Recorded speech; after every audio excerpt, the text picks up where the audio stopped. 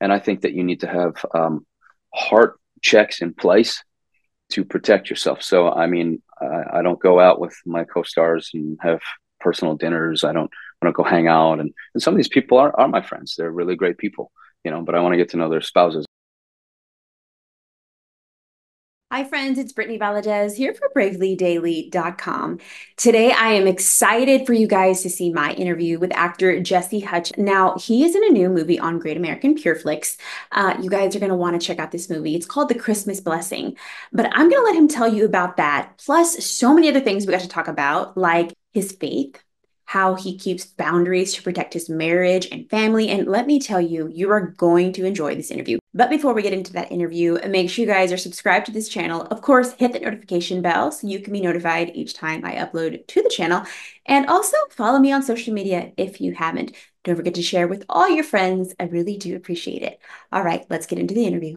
Jesse, it's so cool to meet you here. Well, virtually. I am familiar with you via your projects and your different movies. But can you tell us about the latest film that you're in? I think A Christmas Blessing is going to be a project that's a little more unique than what people are used to. So if they are familiar with me, they'll be very familiar that this is unfamiliar. I think that'll be the first thing out of the gate. So just the way that I walk, the way I talk, it's not my general staccato. That's yeah, that's the right word for that. Uh, and the character, honestly, was a mixture of just me creating what I could off the page. And then as I started to do it, there was just things that would come out that like even I couldn't break the rule once it was said. I was like, whoa, this is weird.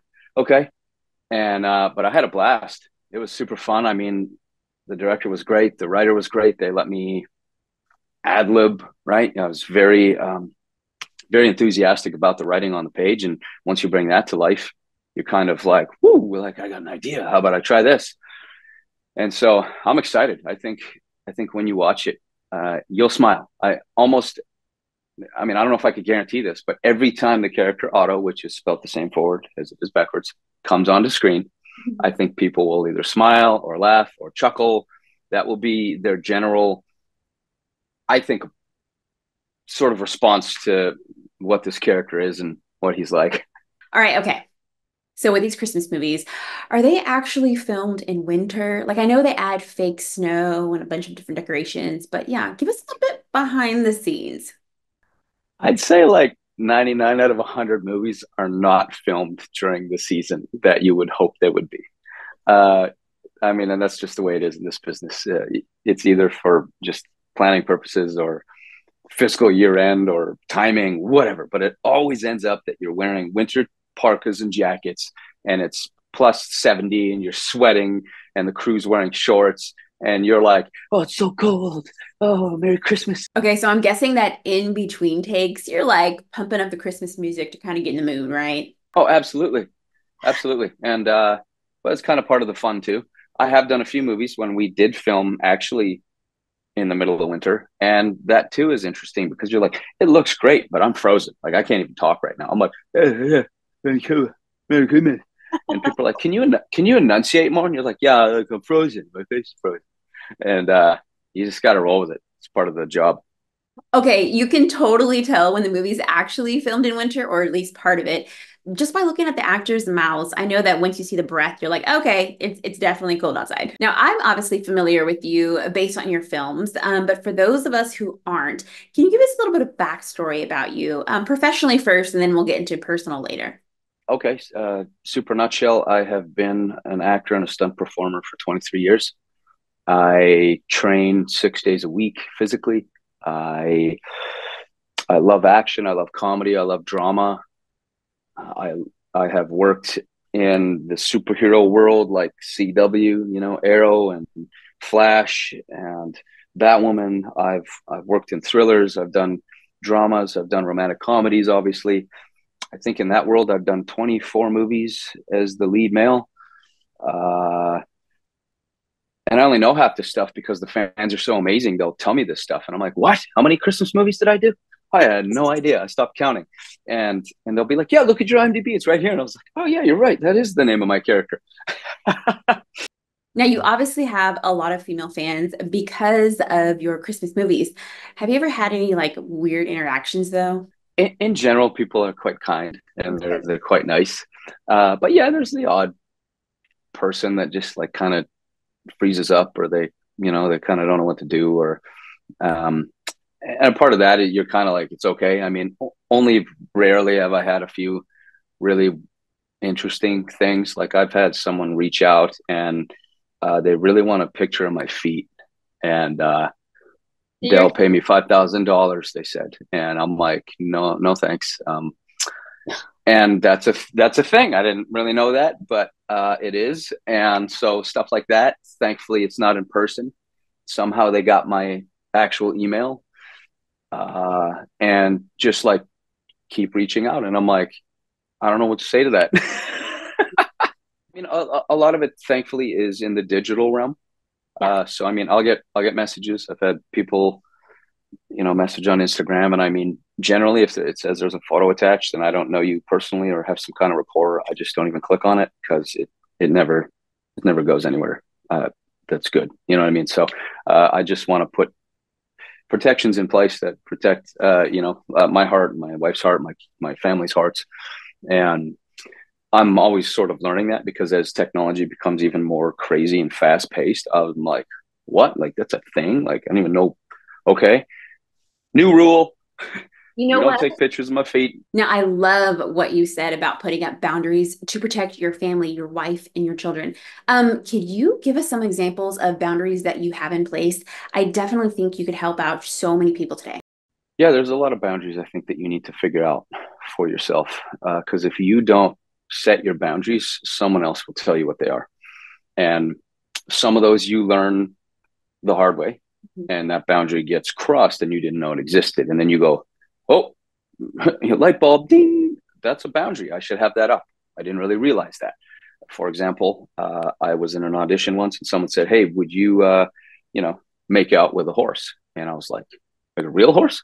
They're like, yeah, like a real one. And I'm like, uh, no. And they're like, oh, okay, well, maybe you're not right for this role. And I'm like, no, yeah, no. Okay, thanks for having me. And I left and I was like, didn't know I had to have that boundary, right? It's just, but it was brought up. So just as an example, on set, personal life, I think it's easy for people to, well, I don't know if it's easy. You can allow it to be easy. And I think that you need to have heart checks in place to protect yourself. So, I mean, I don't go out with my co-stars and have personal dinners. I don't go hang out. And some of these people are my friends. They're really great people, but I want to get to know their spouses. I want to know their children. I want to know their families. And I think that even when I go out and I do conventions, right, Christmas Con, we go do that. There's 50,000 people come out. They're amazing people. And yet, even when people come up in line, there still has to be some form of a presence in you that comes out that says, hey, I don't mind saying hi and here's a hug, and great. But it's like, I don't follow that out. I don't like, oh, I'll meet you at the booth and we'll grab a drink. Just examples like that. I don't know. And maybe some of this is really basic to people, but I think it's just something I'm constantly aware of. And I don't know. I think God put it on my heart when I was young that you have a limit. And when you get close to that edge, or you feel someone really trying to get personal with you, then you got to have a guard up immediately. And I may come across, like maybe I'm not a people person in that moment. Maybe people will be slightly upset, but it's okay. I'm still going to bring kindness and I'm still going to be a human being, but hey, I got to protect what I love. And that's my family and God. And I got to, protect myself sometimes too. Yeah. I've had people follow me into restrooms and I'm like, that's not cool. Like, you don't come into the restroom with me. Like, I'm sorry. Just wait outside. You want a picture? No, thanks. Or when I'm with my kids, like I'm out, whatever, we're at the mall, we're hanging out, whatever it is. And most people are nice. Like I said, as a general statement, most people are pretty kind and thoughtful, but once in a while, like people will film you and they try to act like they're not filming you. And you're like, I totally know that you're filming me and my family right now. And it's just like, I'm with my family. If you want to say hi to me, come up, I'll come over there. And, but like, hey, I don't want all my kids and my wife in your picture right now. Unless you ask my wife, then go ahead. You can ask her and she'll say yes or no. And you got to respect that. You know, one of the fruits of the spirit is self-control. And it's really awesome that you're practicing it. And I like that you set the boundary way ahead before coming to the line, because that's when we often cross it. So yeah, thank you for sharing your story with us. Follow the Holy Spirit, follow the conviction. Don't let, trust me, I had an agent early on. They said, look, you'll never make it in this business unless you do sex scenes and, take all your clothes off. And I just knew immediately. I was like, oh, I think you're wrong. I think I can do all things through Christ who strengthens me. And there's a different way to do this. And Obviously, he was wrong. I know we have to wrap up, but can you kind of give us a little bit of summary of your faith journey and how you became a Christian? it's 30 seconds. Okay, here's the quick version. I asked the Lord into my heart when I was 5. I still have that first Bible that my grandmother gave me. Obviously, as I got older, that became more serious and real to me. My parents divorced when I was 11. That really pushed me into a deeper faith of sort of questioning, well, why am I here? What is this? Why do people do what they do? What do I do? And then I drowned to death when I was 21. And that even furthered my faith into, wow, miracles exist. I shouldn't be here. I shouldn't be alive. And if I am, I should be a vegetable, to be honest with you. I shouldn't be able to talk. I shouldn't be able to walk. And yet I'm able to act and perform and bring stories to life. Obviously, eventually met my wife, got married. That is one of the best things that God uses to grow and develop me as a man, as a human being, as a father, as a husband. And then obviously you start having kids, and then that just pushes it even further, and you really start to be challenged in servitude. And I'm still learning that. I don't have it right. I'm still trying to peel that onion, and I need God's help the whole time. So I'm an ongoing project for the Lord, I'm sure. Welcome to the club. We are renewing our minds every single day. Jesse, I just want to say that it's been a pleasure chatting with you. I know our audience is enjoying this conversation, and I definitely enjoyed it as well. Friends, wasn't that chat with Jesse so edifying? I mean, I was so inspired, and it's encouraging when I see other men who are doing what they can to protect themselves from falling into temptation. Friends, I just want to encourage you to do the same with your own personal lives.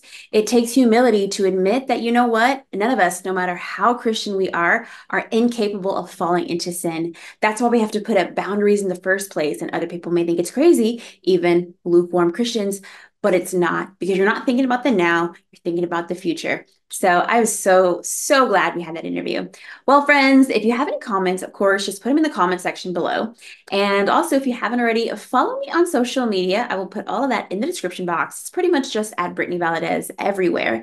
Again, like this video, subscribe, share it with all your friends if you haven't. Until next time, I'm Brittany Valadez for FrndlyTV.com. And God bless, and I'll see you in the next one.